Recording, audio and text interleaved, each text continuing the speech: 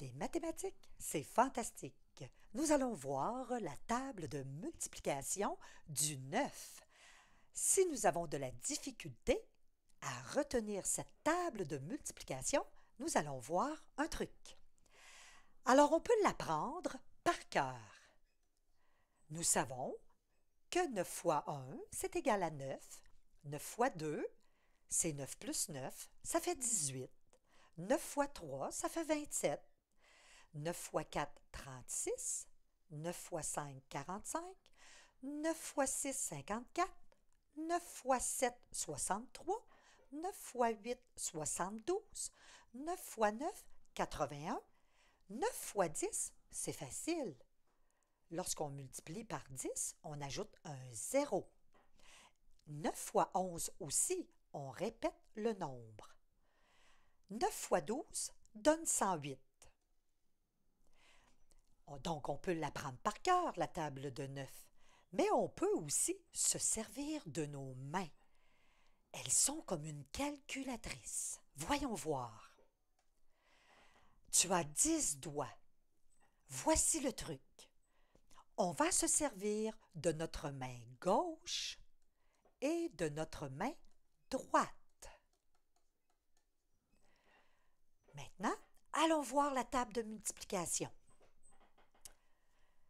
Pour le 9 fois 1, c'est quand même facile. Il suffit simplement de plier un pouce. Nous retrouvons à ce moment-là, à droite du doigt qui est plié, nous retrouvons 1, 2, 3, 4, 5, 6, 7, 8, 9. Donc, 9 fois 1, ça donne 9.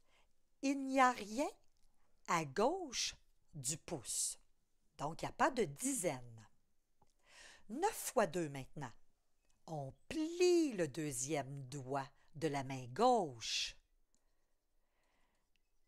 On va retrouver à gauche du doigt plié les dizaines. Donc, il y en a une. Il y a seulement un doigt vers le haut. Et à droite du doigt plié, on va retrouver les unités. Il y en a 1, 2, 3, 4, 5, 6, 7, 8. Donc, ça, c'est les unités. Les unités.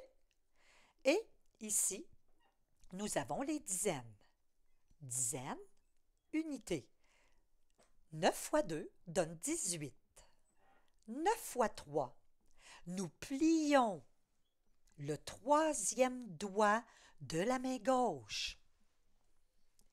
À gauche du doigt plié, on retrouve 2. Donc, ça correspond aux dizaines, 2 dizaines. À droite de la main gauche, on retrouve 1, 2, 3, 4, 5, 6, 7 unités. On retrouve donc les unités. 9 fois 3 donne 27. On continue. 9 fois 4, on plie le quatrième doigt. Ça peut être difficile à un moment donné, mais tu es capable. On est capable d'y arriver. Alors, toujours à gauche, on retrouve ce qui correspond aux dizaines. 1, 2, 3 dizaines. Et voilà. Et à droite du doigt plié, on retrouve ce qui correspond aux unités. 1, 2, 3, 4, 5, 6. Nous en avons 6. Donc, 9 fois 4, 36. 9 fois 5, on plie le cinquième doigt de la main gauche. À gauche du doigt qui est plié, on retrouve 4 doigts vers le haut. Ils correspondent aux dizaines. À droite, on retrouve 5 doigts vers le haut. Ça correspond aux unités. Donc, 9 fois 5, 45.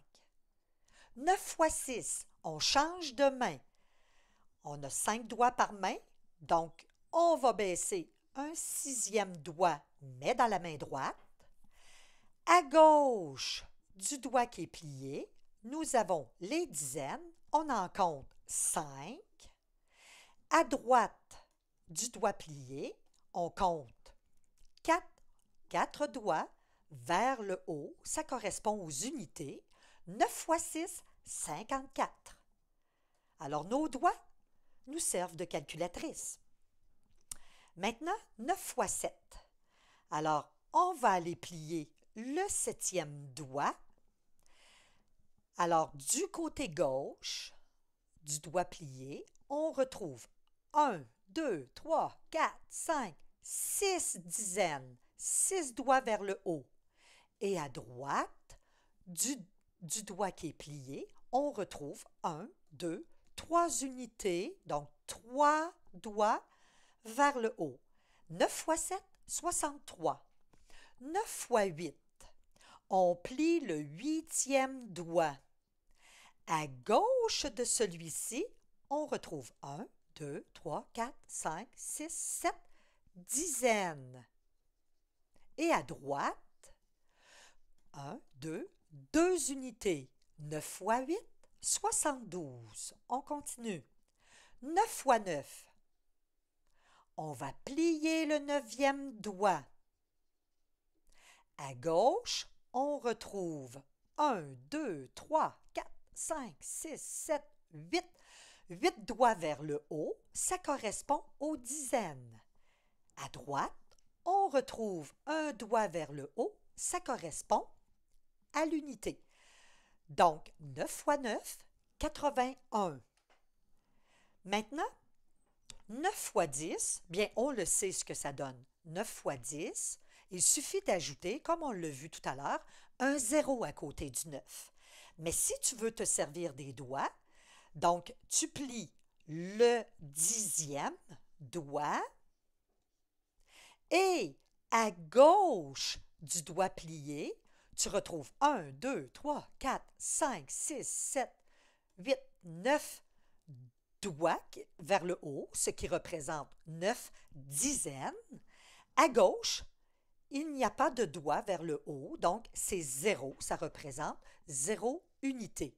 Mais le 9 fois 10, il est quand même facile à apprendre par cœur.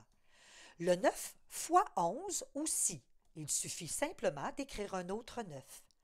Le 9 fois 12, tu peux ajouter 9 à 99, ce qui te donne 108, mais tu peux aussi, à 99, tu peux ajouter un 10 parce que tu sais que ça va donner à ce moment-là un 109, et tu retires 1 parce que tu as fait plus 10 au lieu de plus 9, ce qui donne 108. J'espère que ce petit truc t'a aidé.